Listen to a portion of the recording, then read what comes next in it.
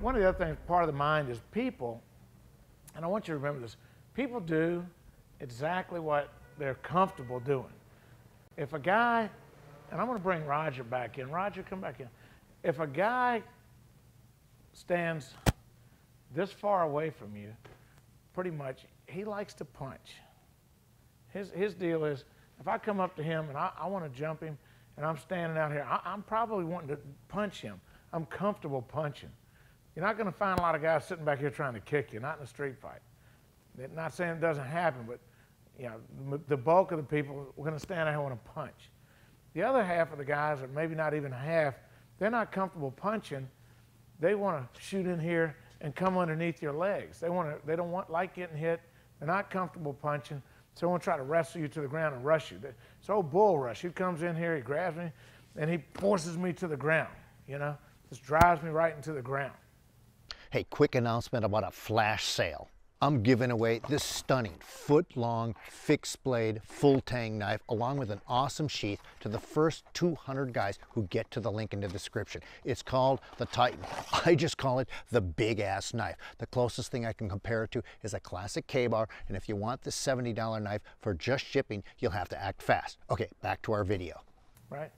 So one of the things that we want to do, and step back over here, Roger, is we want to take people where they're not comfortable, right?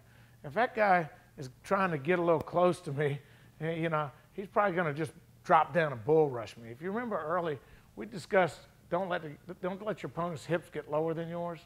So, you know, we don't want that to happen, right? So if I see him starting to come down, first thing I want to do is I want to start moving my legs away from him because he wants to shoot underneath of me. One of the first things I might do, the very first thing that I would do if I'm just getting into this, guy starts to charge me, is I'm just going to check off. And a check off is just slapping. But I want to see what I just did, I dropped. I matched hips with him. So I want to set a little drill up. I'll be standing here, he's standing there. I just want to drop, right? Every time he drops, I keep my hips down. That's going to make me harder to bull over. Even an experienced wrestler, they're going to sprawl on you. So we're going to do our little drill. He's going to do that. I'm just going to drop. Now, we know how to do punching drills, right? Now we got that guy that wants to rush me. All right, next thing I want to do, I'm comfortable getting my feet. What he's trying to do is reach over and grab my legs so he can pull them out and run me into the ground or just tackle me like a football player. Let's take my legs out, get on top of me, and beat me up. You hear the terminology, ground and pound. That's what he wants to do. It's not what I want him to do. So we got the drill where he's going to drop, I'm going to drop. We're going to do that. He's going to drop, I'm going to drop. Next thing I want to do is I want to check off. Check off is no more than just pushing. Just keeping, and if he's bigger and stronger than me, he's pushing in, it may push me backwards. It's kind of a sprawling thing. And that's okay too. I just don't want him getting my legs out from underneath me. So now I know when he gets ready to shoot on me underneath of me, I'm going to drop my hips and I'm going to check off, right? So he gets ready to come in, check off, right? Look, that backed him up. All right, he's coming in, check off, right? And get ready. If he comes through that, you know, we may want to do something else. But you got to keep moving with him. I check off and he's still penetrating, trying to get to my legs. I may start hammering him and put a little choke on him. Lift him up, throw a knee. All right, so that's what we're going to do. He's going to check off. All right, I'm going to check off as he comes in. I'm going to hit him. And then what I want to do is start hammering fists in the back of his neck and pushing him to the ground. And then start stomping and kicking. That's one of the first options. That option is I don't want to go to the ground at all. If I can help it, that's not where I want to be. A lot of guys, if you watch the evolution of some of these mixed martial arts shows on TV, 10 and 15 years ago, the ground fighter was taking a boxing or karate guy down. Today, it's not working that way. They may get them down, but it's a lot harder because people learn, you know. I don't want to be there. It's not that they can't fight on the ground. They're comfortable getting the guy out of there. So when he starts to shoot in, check off and start hammering, hammering, hammering. If you got a guy down there and legs exposed, bang, take those legs out. Kick them out, right? So, but I'll turn that around, do the same thing. He comes in, I check off, hammer, hammer, hammer, he's going down. I got some exposed leg, bang, just start driving knees into him. I have a lot of nerves that run around the backs of these legs and sides of your legs that really hurt. They create a lot of damage. So that's the first thing. Just check off when a guy tries to bull rush you, right? And get your legs away from him. Then you may want to make the drill a little more real, where even after I check off, he's still trying to pull my legs out. So I can work elbows, hammer fists, knees to the face, whatever. And I want you to practice all of that. It's not difficult. Pick it up and throw it right in his face. All right? Then the next thing I want to do, if I get lucky and he starts to come in and I actually practice and he's still pushing forward, is I may want to do this. I'm going to turn him around just a little bit and get the blade of my forearm up under his neck, keeping my legs away from him.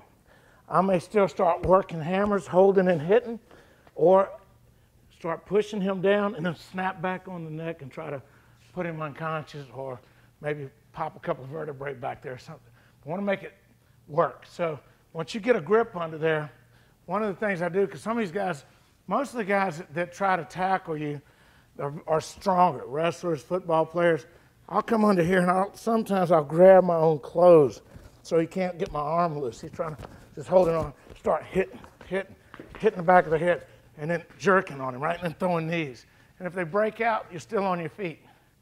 Don't let him grab your legs. Hey, my free flash giveaway is still going on. There are still some of these Titans left.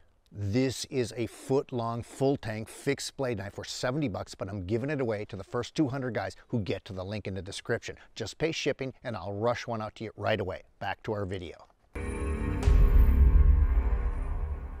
Hello, I'm Lieutenant Tony Walker.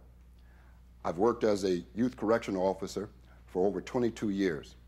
And working in an environment that is full of violence and violent people, I truly believe that anyone can survive a violent attack if they use the appropriate techniques and if it's fitted for them, the individual. Regardless of size of the attacker, regardless of size of the person that's being attacked, you can survive with a simple and versatile system I believe that we have created in the system that I work in. One, we use appropriate observation of what is around us, an equal appropriate interpretation of what has happened, what will happen, and also application. Having an effective technique that you can apply to get out of any situation. To do that, I believe that system needs to have key elements. One, balance. Your balance against their balance. Position. Your position towards them. And control. Control of yourself and control of the individual. We want the system to be simple yet versatile. We want you to be able to use a technique, learn a technique. We want you to have the confidence to go from one technique to the other. The reason why we teach the way we do, you have to learn the technique. We're not teaching you when to use it. We want you to be versatile enough to flow from one to the next. This creates the calmness, that also with the calmness comes the confidence. With that confidence, you will maintain a calmness in any violent situation.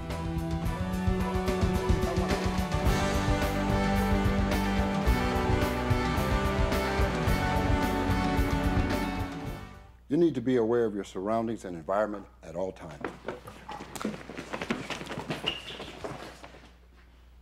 Let's take these techniques a little slower.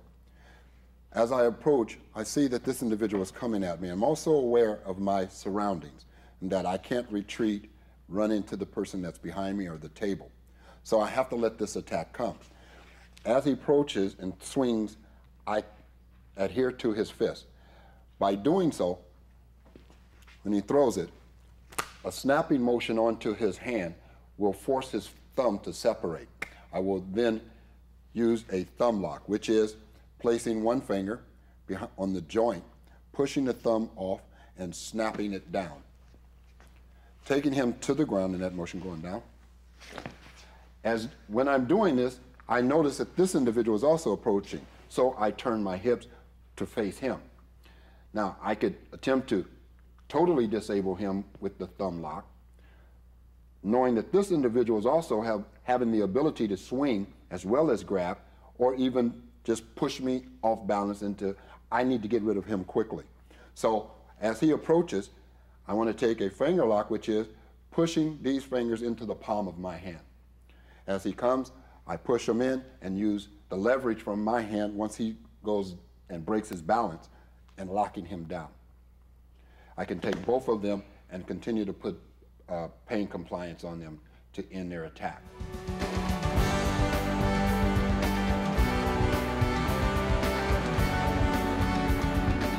Sometimes you need to defend yourself and others as well.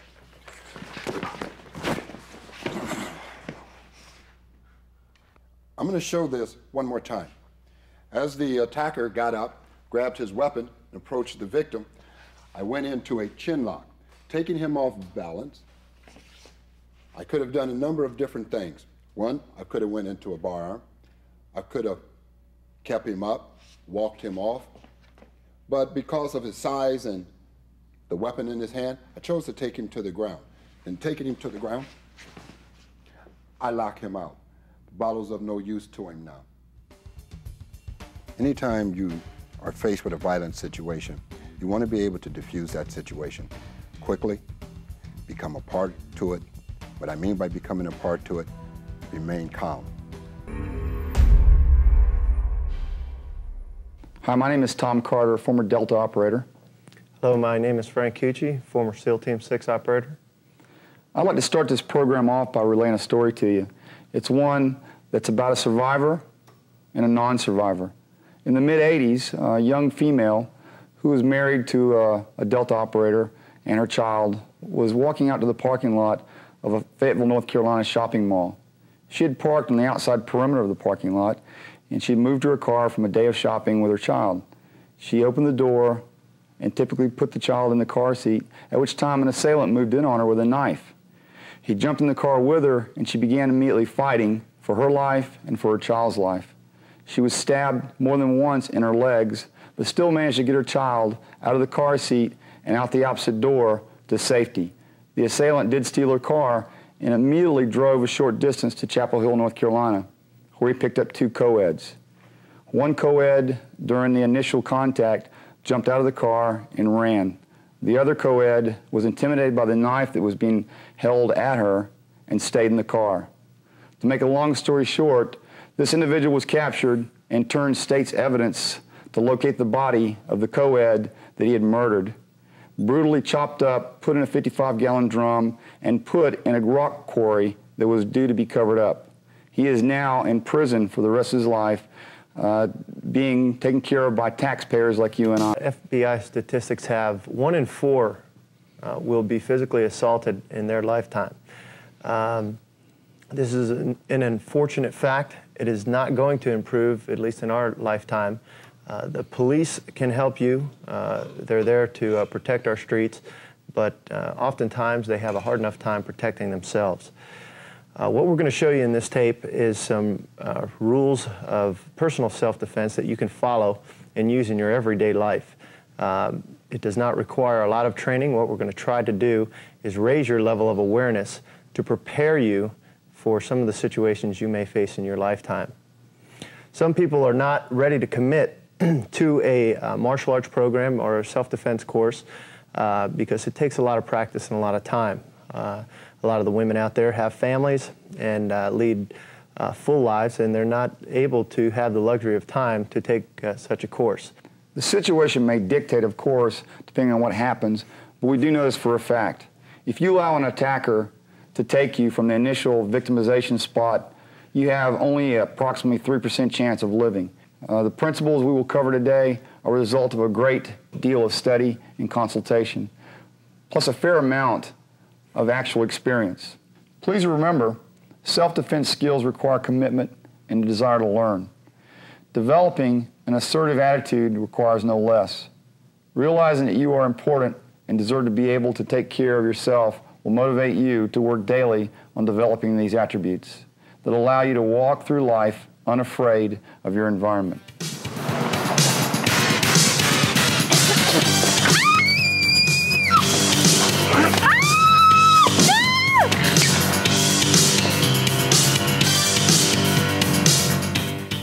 Okay, the next thing we'd like to talk about are the different mental conditions of readiness. We use a color code system to categorize the different conditions of readiness. White, if there's ever a condition that you don't want to be in, it's white. Characterized of your head down, your shoulders down, walking through life, not noticing anything. Drunk people, not aware of their surroundings. People preoccupied on the street, walking down, reading the newspaper, totally not paying attention to anything that's going on around them. As I said, this is one of the worst conditions that you can be in throughout your life.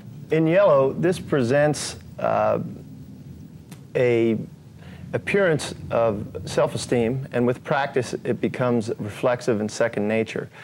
Living in yellow is the color of life and the springboard of survival. Yellow is, we're not trying to make you paranoid of your surroundings. We want you to be aware of your surroundings. We want you to be aware of some of the flags and some of the warning signals out there that a condition of white you would not notice. We're talking about maybe a car that's parked in front of your house with someone in it that had been sitting there for a long period of time. People, groups of men in the parking lot just standing around with no women. Different things like this that you should be able to pick up on only if you are in the mental state of yellow.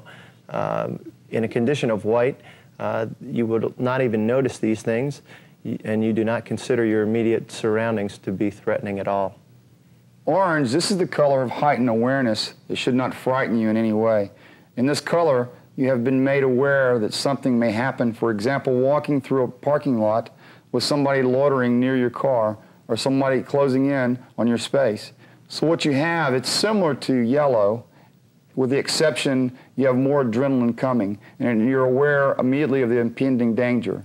In the condition of red, at this time you are now threatened, and you are now in a situation where things are happening to you that you do not want. In this condition, there will be a surge of adrenaline that must be controlled towards your advantage. At this time, it is time to take action and react. There is no time to think. You must react immediately using some of the principles of personal self-defense that we will now cover.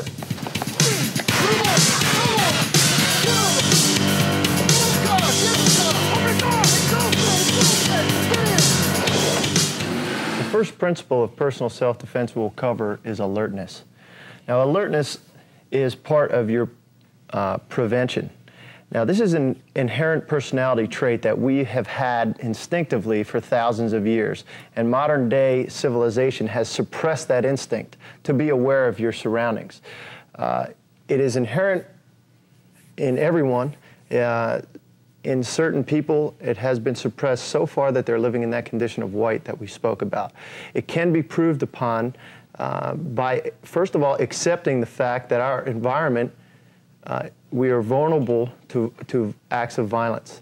There's two basic rules that you should follow at all times in your life. Number one being, be aware of who or what is behind you, and be aware or take notice of things that are out of place in your environment.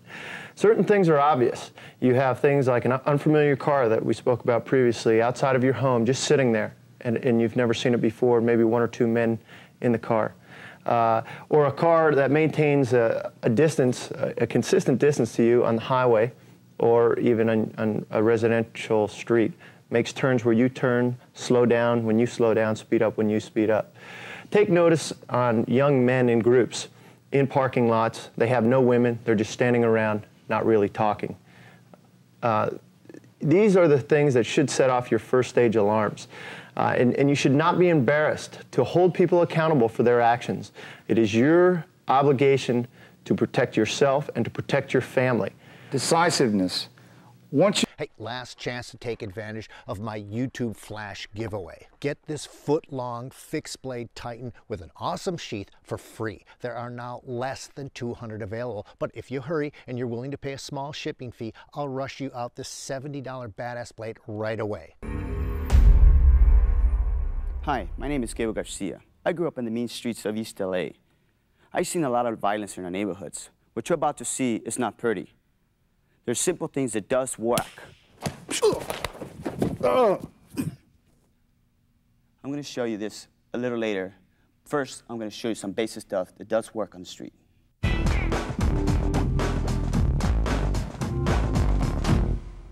first we have to learn to stand correctly.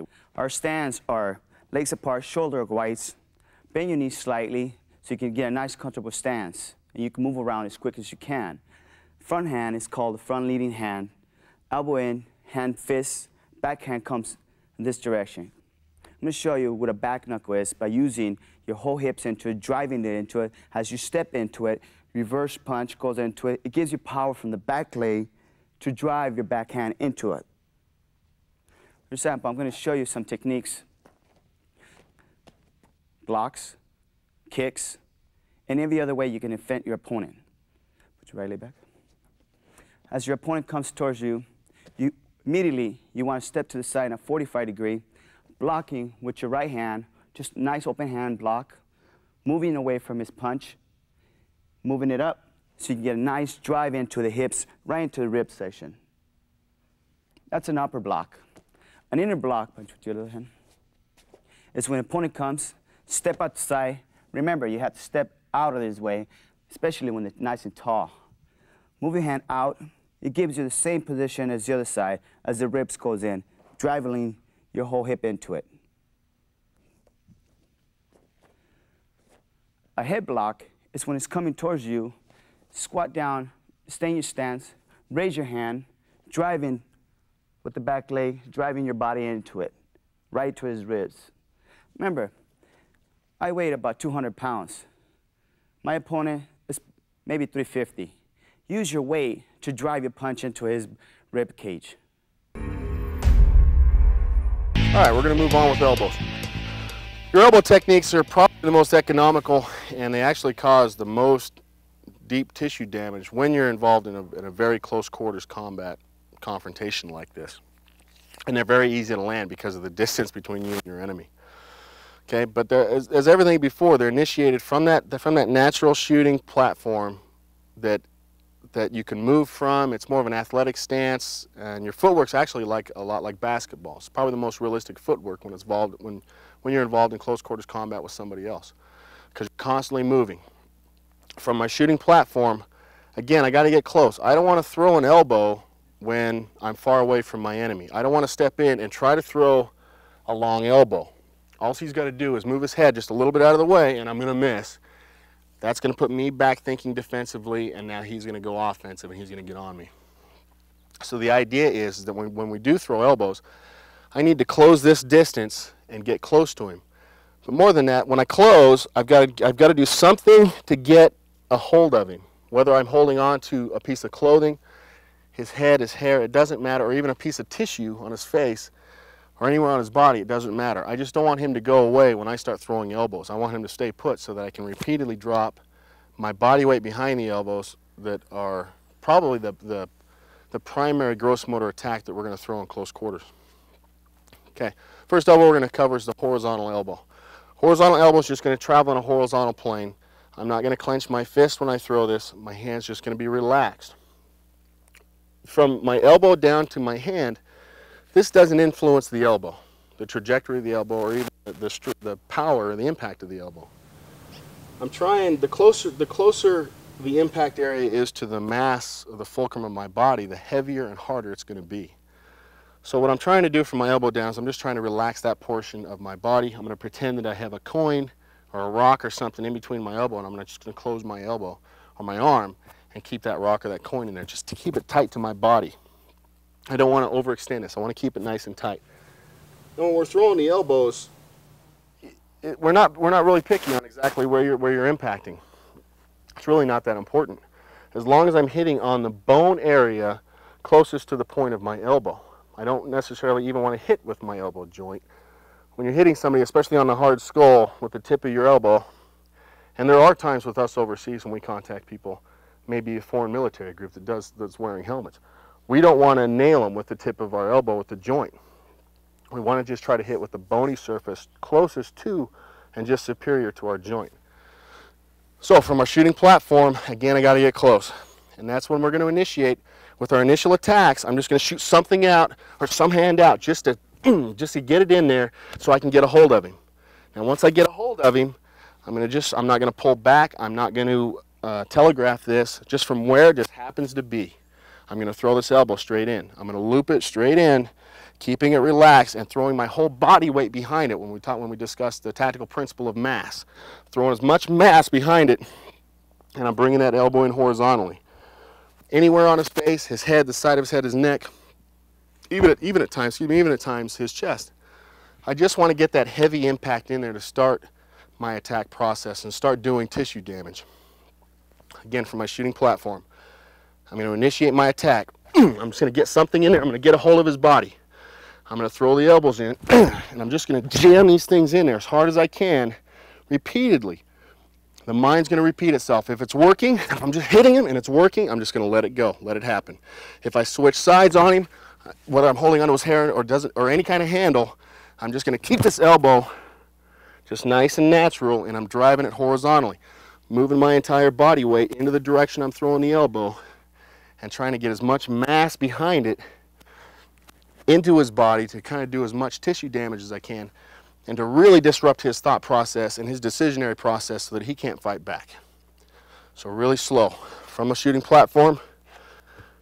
Any kind of initial attack, even there are times even that I might just be able to reach out and grab him. And I'm going to throw that horizontal elbow with my entire body weight, keeping my body tight. I'm just going to jam it in there as hard as I can. Just boom, and just get it in nice and tight. From the other side, if we switch sides, it's the same thing.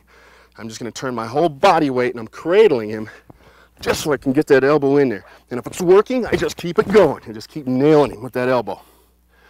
Now the purpose of cradling him and holding on to him is I don't want to hit him and he goes away.